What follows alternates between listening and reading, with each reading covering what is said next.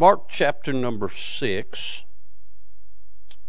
We'll begin reading in verse 32. The Bible says, "And they departed into a desert place by ship privately. And the people saw them departing, and many knew him, and ran afoot thither out of all cities, and outwent them, and came together unto him. And Jesus, when he came out, saw much people, and was moved with compassion toward them, because they were as a sheep not having a shepherd. And he began to teach them many things. And when the day was now far spent, the disciples came unto him and said, This is a desert place, and now the time is far past. Send them away, that they may go into the country round about, and into the villages, and buy themselves bread, for they have nothing to eat. And he answered and said unto them, Give ye them to eat. And they say unto him, Shall we go and buy 200 pennyworth of bread, and give them to eat? He saith unto them, How many loaves have ye? Go and see. And when they knew, they said, 5 and 2 fishes. And he commanded them to make all sit down by companies upon the green grass. And they sat down in ranks by hundreds and by 50s. And when he had taken the 5 loaves and 2 fishes, he looked up to heaven, and blessed and brake the loaves, and gave them to the disciples to set before them. And the 2 fishes divided he among them all. And they did all eat, and were filled. And they took up 12 baskets full of the fragments and of the fishes. And they that did eat of the loaves were about 5,000 men. Let's pray. Father, we bless you. Thank you for a beautiful day. Thank you, Lord, for your amazing grace and your amazing power and your amazing abilities. Thank you, Lord, for the amazing day when you saved us. Thank you for shedding your blood for our propitiation, that our names might be written down in heaven. God, I'm glad that I know that I've been saved. I'm glad for that day you convicted me of sin, and when I called upon you, you saved me and forgave me of all my sins. And Lord, I bless your holy name. Lord, I know I haven't always been what I should have been, but Lord, I'm glad you've always been what you said you'd be, the God of grace. Now, Father, I pray you'd help us today. Lord, it's a beautiful day. I've heard some beautiful singing. But Lord, there seems like there's some folks that their spirit might be down this morning. The spirit might be heavy this morning. Just seems like a little lull in the sanctuary today. So, Father, we now invite you to come and take up your abode. We ask you to do for us what we cannot do for ourselves. Father, we want to be an encouragement to your people. We want to be a help to them. So, Lord, I pray that, Lord, that one that may be low would get their eyes off of their situation and look unto Jesus, the author and finisher of our faith. Find strength and find encouragement this morning. I pray for that one that, Lord, is seeking, that they would find. I pray for that one that is hungry, they'd be filled. Lord, whatever the need is, I pray that you would meet it and, Lord, do abundantly above all that we can ask or think. Now, help us use this unworthy vessel. Make the Bible become real to us today. We'll thank you for it, for it's in the holy name of Jesus we ask these things. Amen and amen. I want to draw your attention to a couple things this morning. I want you to notice in this text the departing. Look at verse 32. It says, And they departed into a desert place by ship privately. If we had time, we'd have looked at the early part of this chapter, and Jesus had sent his disciples out by 2, and they'd went out, and they'd been ministering and witnessing and doing a lot of things. And when they were called back, and they came to Jesus, and they began to rehearse all the things that they'd seen and done, and all that God had done through them, the disciples were so taxed that they had not even had time to eat. So Jesus says, come into a desert place. And can I say, sometimes you better come apart or you will come apart. Yeah. Jesus knew this, so he decided to give his disciples a break and take them away from it. The only problem is the Lord never gets away from it. He's a present help in time of trouble. But we find even though he goes to depart, they depart with him, they didn't get much of a reprieve. We see the departing. Now notice the desert place. It said that they departed into a desert place. Nothing like vacation in the desert, huh, Brother Jim? I hate Miss Judy's not here because one of the things she looked forward to most coming back to Kentucky from Phoenix is the green grass. Where everything's green and beautiful, because it's not so beautiful in the desert. The Lord took them to a place that you and I wouldn't think would be much of a blessing. But can I say, wherever He is, it's always a blessing. We see the departing, we see the desert place. Now notice the divide of people in verse 33. And the people saw them departing, and many knew him, and ran afoot thither out of all the cities, and out with them, and came together unto him. That verse right there messes me up. I would to God, Brother Aaron, to live in a day where people would hear that Jesus is doing something, and they would show up before He gets there.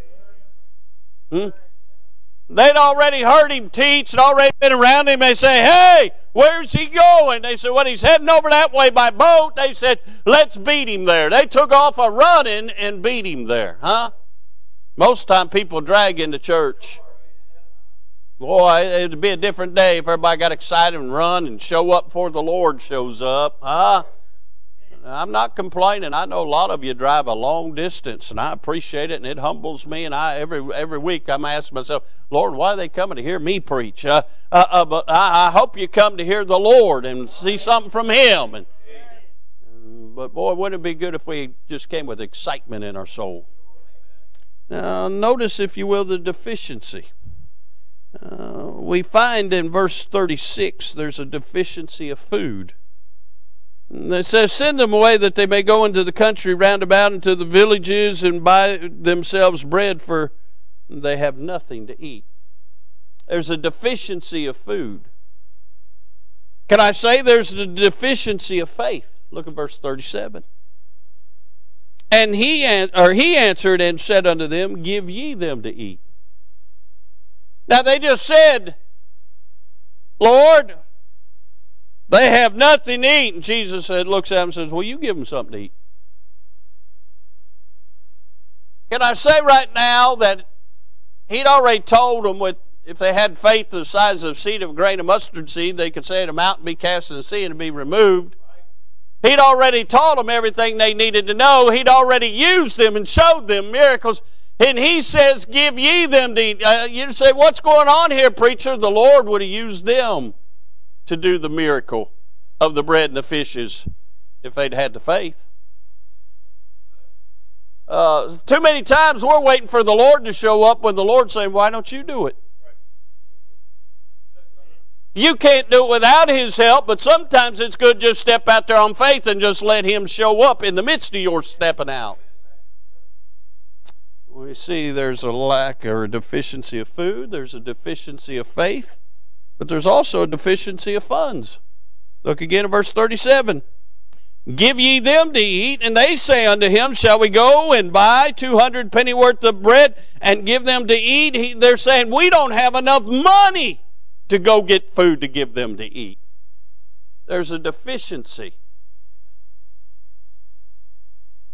Food, faith, and funds. I wonder what we're lacking today. As you came to the house of God, what is your deficiency today? What is your need today? You say, I have need of nothing. Well, hallelujah. Where's your halo? The most spiritual person in this building still has needs, still lacks, still has deficiency. We all need more of Him. Now notice the dubious or the unbelievable. Look at verse 44. And they that did eat of the loaves were about 5,000 men. 5 loaves and 2 fishes fed 5,000 men. In the other accounts, you'll find that's not counting women and children that were there. Brother James, it's estimated at least 15,000, maybe as many as 25,000 people were there And they all ate. And then the little lad that gave his lunch left home with 12 baskets full of bread and fish. That's just unbelievable. And unless you know Jesus. He could have took the rocks in the desert and turned it into fish. It's the Lord. It's unbelievable. And that's the great miracle of this text. But I want to look at the other miracle in this text. The other miracle that most people don't see. Look in verse 39. And he commanded them to make all sit down by companies upon the, read it with me.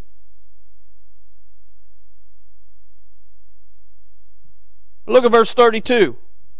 And they departed into a, what place? Look at verse 35.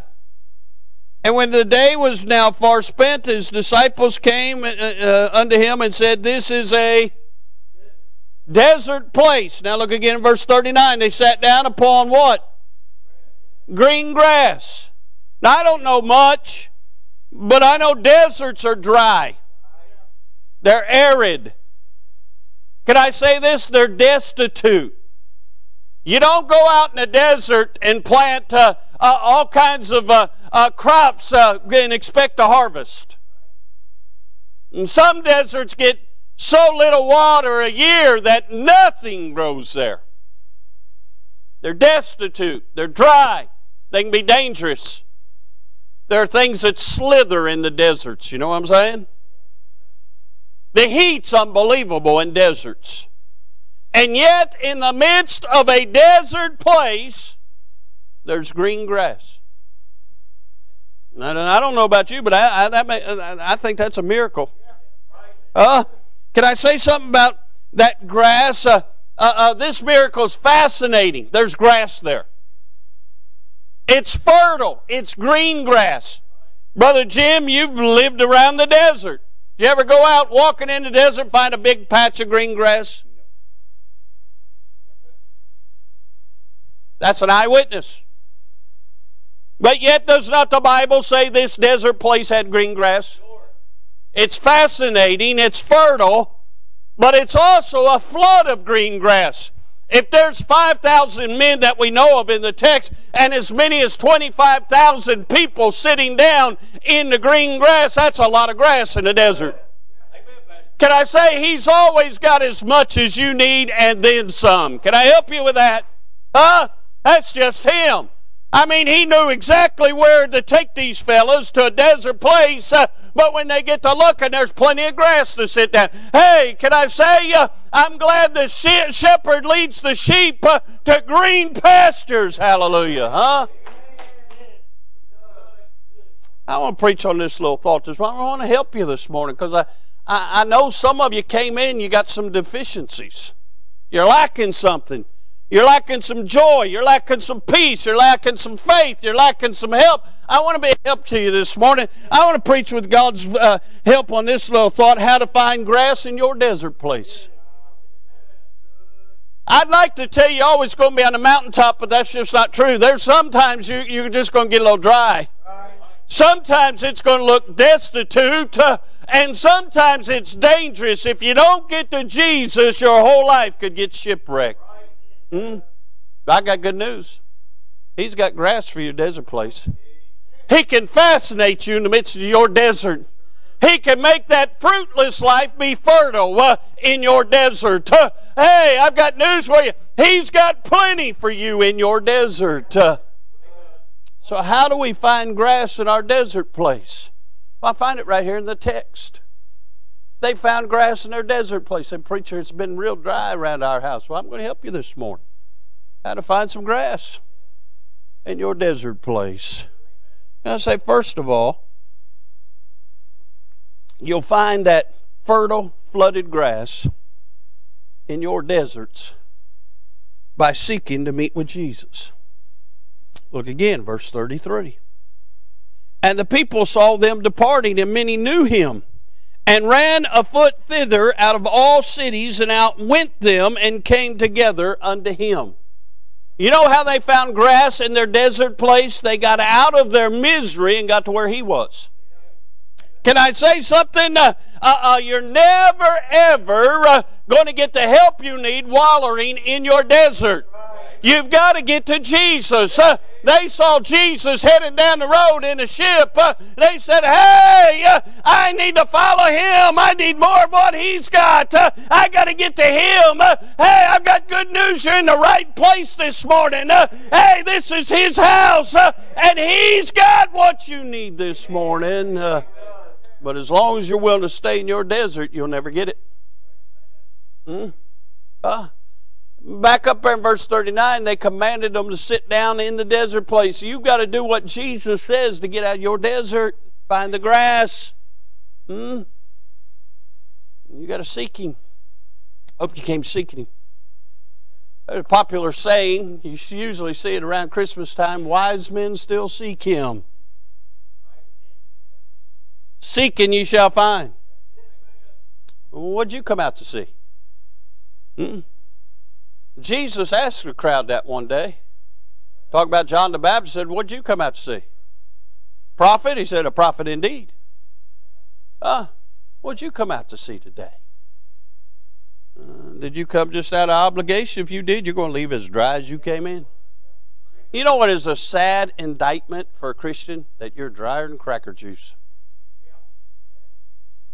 You know why Jesus said on the cross, I thirst?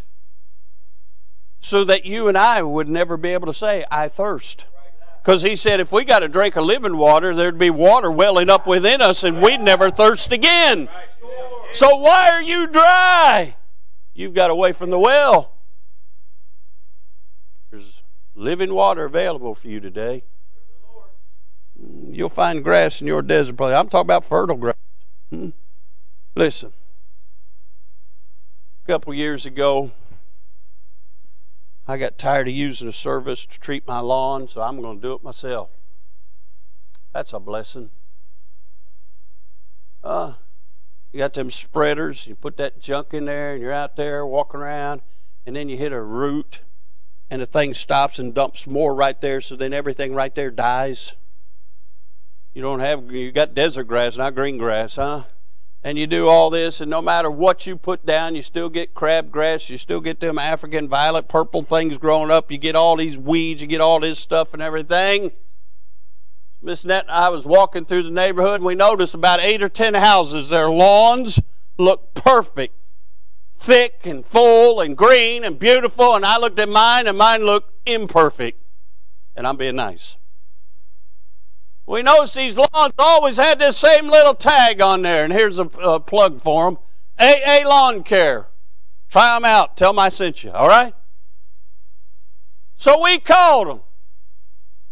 Mowed the grass on Friday. My yard looks beautiful. It's our second year using them. I just looked back and said, wow.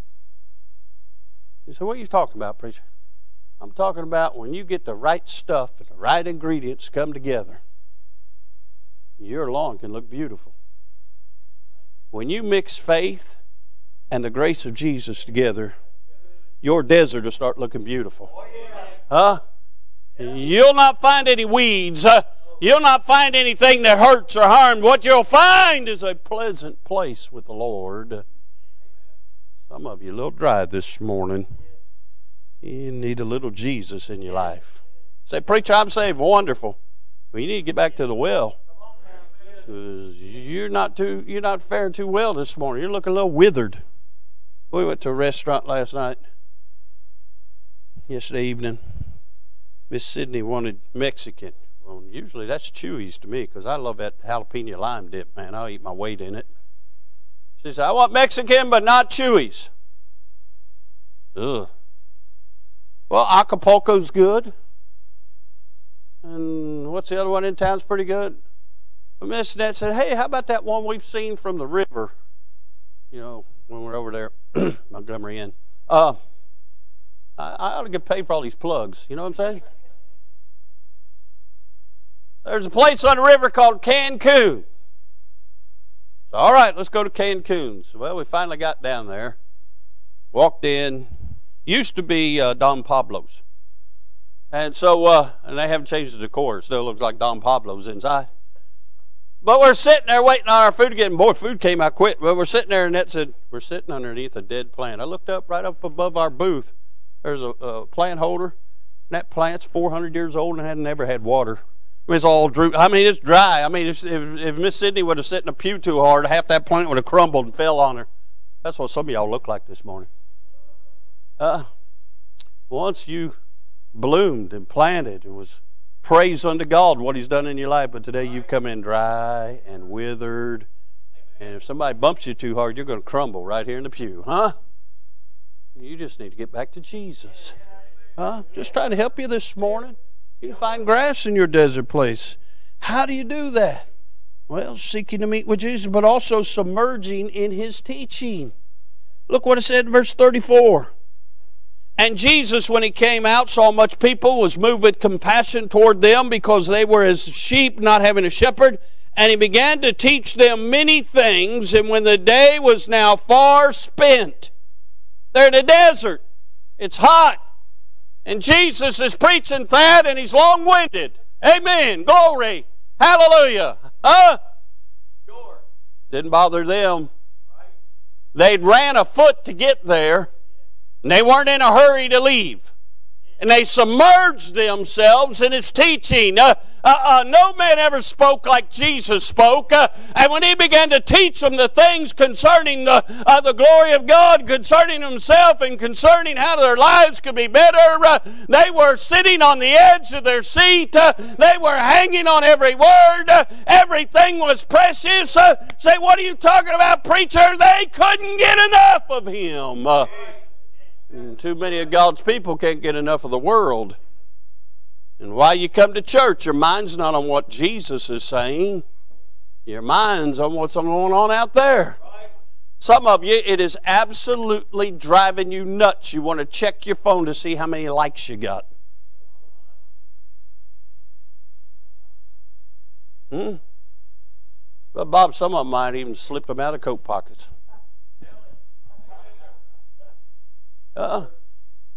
Because that means more to you than the favor of God. I'd rather Him like me than the whole world. I'd rather have His approval. But see, some of you, you're not submerged. You know what submerged means? All the way in. Some of you got your toes in. Got your ankles in, you just need to get all the way in. Submerge into what He's a-doing. Choir sang that song, I know my name's there. You should kick the walls out of this building. You just sat there. Big deal. It is a big deal. Because if your name's not written there, you're going to hell. It's a pretty big deal. Glad my name's in heaven. They just submerged into His teaching. They were seeking to meet Jesus. You'll find grass in your desert by submitting to His commands. Again, look in verse 39. I alluded to it a moment ago. And He commanded them to make all sit down by companies upon the grass, and they sat down in ranks by hundreds and fifties. When the Lord told them to do something, they just did it. Today He says, I got water for you, I got life for you, I got joy for you, I got peace for you, but you got to come and get it. And friend, if you don't come and get it, you're just going to be dry. All you're going to be able to say is, I went to church. Well, here's the question I have for you. Did you have church? They found grass in their desert. Can I say this? This is my last point. I've got a couple little thoughts afterward, but this is my last point right here. This is time for you to smile. Kind of feel like a desert place in here. How hot is it? 71. Lord have mercy, it's hot in here. Whew. This is transitional things where it's a little cool in the morning. When we get all these people in here, it's hot in here. Huh? Somebody open the window. That's what we used to do in the country. What do you do if you're going to find grass in your desert place? You've got to learn to stomach what He feeds you. Look at verse 41. And when he had taken the 5 loaves and 2 fishes, he looked up to heaven and blessed and brake the loaves and gave them to his disciples to set before them. And the 2 fishes were divided he among them all, and they did all eat and were filled. I'm not going to add to the Word of God, but I believe they was probably thankful they got it. Could I say, if you're going to find grass in your desert, you've got to stomach what the Lord puts on your plate. Well, if they didn't like fish, well, if they were beef eaters, they either ate it or they left as dry as they came.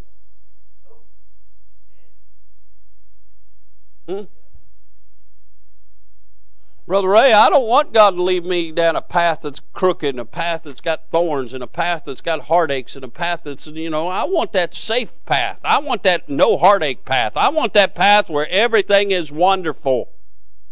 Well, every now and then God lets you have a path like that, but sometimes you've got to go through the valley to appreciate how good He is. We wouldn't know about this grass had they not been in that desert place. You know why the 23rd Psalm says He leads me beside the still waters? Because sheep don't drink from troubled waters. And when you're troubled, it's hard to drink. But my dear friends, if you just keep following the shepherd, He'll take you to them still waters. You got to stomach where He takes you, what He's doing in your life. Say, preacher, I've got it real hard. No, the way of a transgressor's hard. Talk to somebody who's a drunkard and can't give up the habit, and they spend every dime they got on booze, and then add to that, when they die, they're going to go to hell. Now, that's a hard life. I think God's been good to you. So, preacher, you just don't know what I've been through, but I know what Jesus went through on the cross, and He endured a whole lot more than we're going through, so you don't have to go through it. So, preacher, life has not treated me fair. I get it. But Jesus has been more than fair to you. You've got to learn to stomach whatever path He puts you on, whatever He puts on your plate.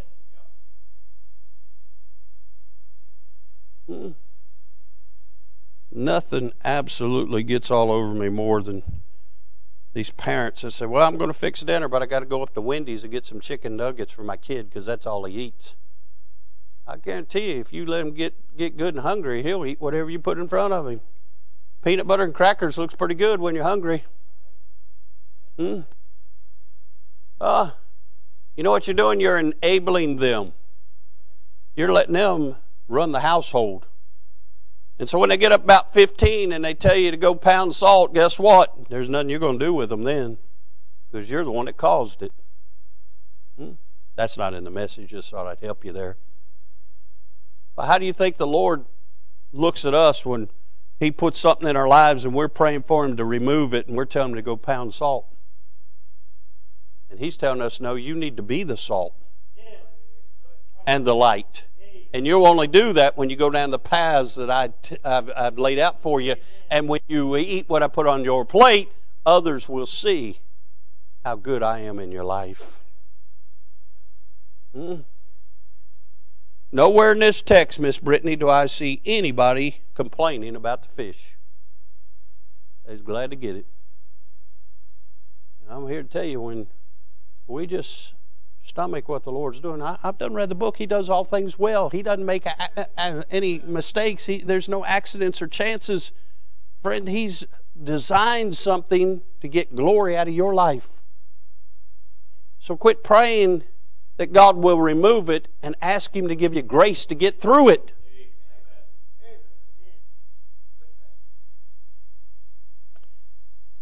See, if you seek the Lord and submerge into His teaching and submit to His commands and stomach whatever path He puts you on or whatever He puts on your plate, you'll leave full. That's what they did. You'll leave fresh. A lot of them came from a long ways. They got exactly what they needed to get home. And when you do those things, you'll get exactly what you need to get home. And you'll go out in a blaze of glory, friend. Can I say this? You'll leave with a fond tale to tell. I had no idea she was going to sing that song, really didn't. The only time I heard that song, we was driving back from South Carolina, and was watching the broadcast. I'd been down there, and we was coming back, and we put on the broadcast, and she's singing that song, and I didn't like it.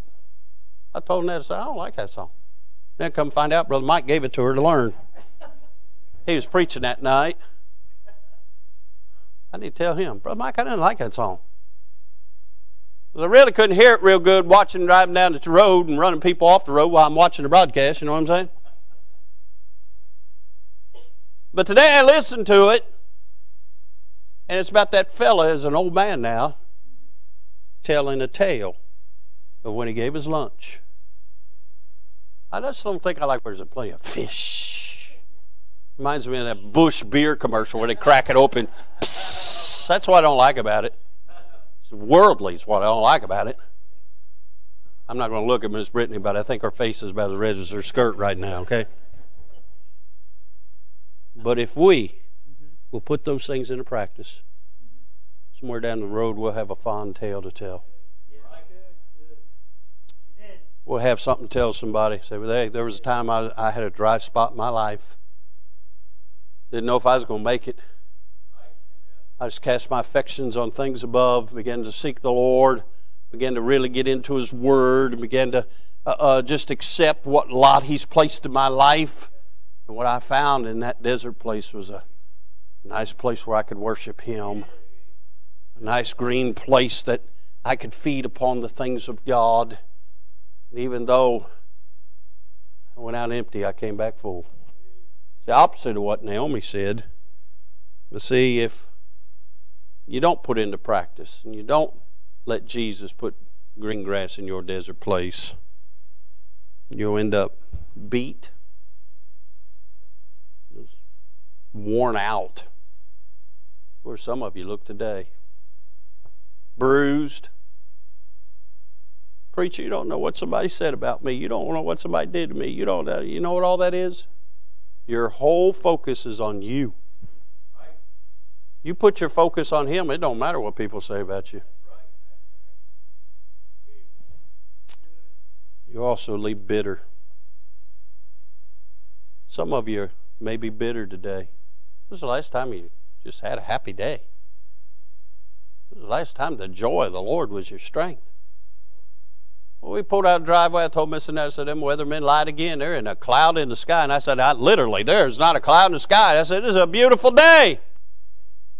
I already knew Miss Renee was sick, wasn't going to be here. Knew some others were sick, weren't going to be here. And you know what? I determined I was going to come worship the Lord regardless. He gave us a beautiful day. I just come in excited, looking forward to seeing y'all. And some of you come in like Eeyore. Thanks for noticing. I used that illustration one time. Miss Pam bought me an Eeyore. Where you at, Miss Pam? Oh, you're over there. She bought me an Eeyore. You pull his tail off and he talks. My dog wants it so bad I have to hide it. He's wanting to end Eeyore's bad days. That's how some of you came in. I get it. Life's hard. I get it. You face troubles and trials. But can I help you with something? Jesus is always wonderful. I'm going to go home and enjoy a good lunch, enjoy the goodness of the Lord, because I got to come to church, worship Him, sing about Him. His worth coming here in the first song Brother Clint picked out. He leadeth me, He leadeth me. I'm thinking he has no idea when I'm preaching at home, but he's going to lead somebody to some green grass today. I was having a time. Then Brittany sang that song I thought I didn't like. I was like, Lord have mercy. That's what I'm preaching on. God's good. So I wondered this morning, how long has it been since you got out of your desert place, got to sit in some green grass at the foot of Jesus for a while? Well, today He beckons you. He says, come on. I'm right where you left me. Come on. Can I help you with something? I'll quit right here. Fresh water is a whole lot better than drinking water from a bitter pool. Why don't you come and get a good drink this morning? Maybe come in and you're just full. You got to get in this altar and thank Him. Because so many aren't. Just come and say, Lord, thank you for being so good to me. I'm in green pastures. I ought to be in a desert, but I'm in green pastures. You ought to be a cactus, but you're a rose this morning. I mean, there's just so much to thank Him for. You ought to let Him know. You appreciate the bread and fish, what He's put on your plate. I'm telling you one thing. He's a good God. And He'll help you in your deserts if you let Him. Let's all stand. Brother Clint, come get a song, please, my brother. As they're picking out a song, some are coming. Let's pray. Father, we sure do love You this morning. Thank You for green pastures. Thank You for bread and fish. Or whatever You put on our plate, it's good because it comes from Your hand. It has a purpose designed behind it. Lord, we bless You for it. Now, Lord, I didn't preach a salvation message, but there may be somebody here unsaved, and God, You've revealed that to them today. I pray today to be the day of their salvation. They just come give the Lord their life. Lord, I pray for that child of God that's in a desert place. Lord, I pray they'd look and find You and find green pastures in their desert place. Lord, maybe somebody here is going through something specific, needs some help. Lord, I pray they'd come and get some help. Maybe somebody just needs a cool drink of water. God, I pray they'd come and get it. God, have Your way in this invitation now. Speak to hearts. Help Your people to not leave dry and arid, but to leave refreshed and full of the goodness of God. Have Your will and way now. We'll bless You for it. For it's in the holy name of Jesus we ask it all. Amen. If you enjoyed today's message, head on over to ibcflorence.com and click on sermons. And don't forget to check out our other links in the notes section of today's broadcast. As always, thanks for listening.